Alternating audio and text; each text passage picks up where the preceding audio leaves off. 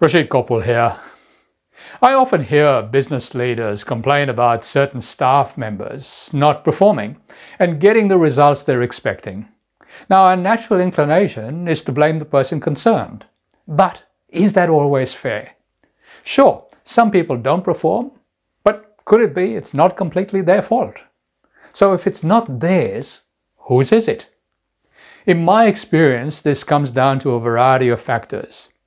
Is the person in the right role? Are they capable of performing it? Do they fully understand what's expected? Are there clear KPIs and accountabilities that both parties agree to? Even more importantly, do they have the right values and attitudes that fit within your organization's culture? A couple of scenarios can play out. You can have a great person just in the wrong role.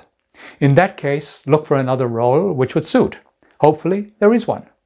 But you could also have someone with great expertise but a lousy attitude, someone who rubs everyone up the wrong way even though they get great results, which causes a lot of friction and discontent. Slowly but surely, that's likely to damage your business. Now, as a leader, you get what you tolerate. I can't tell you what to do. I know what I would.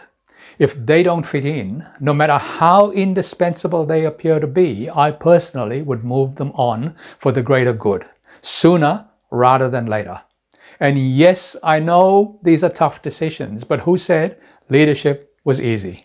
And leadership is also often lonely, which is why having a trusted coach or mentor where you can have frank conversations is, in my mind, vital. I've had many over the years and in turn work with my clients in this capacity as well. So if you feel I could help, reach out. Till next time, this is Rashid Kotwal.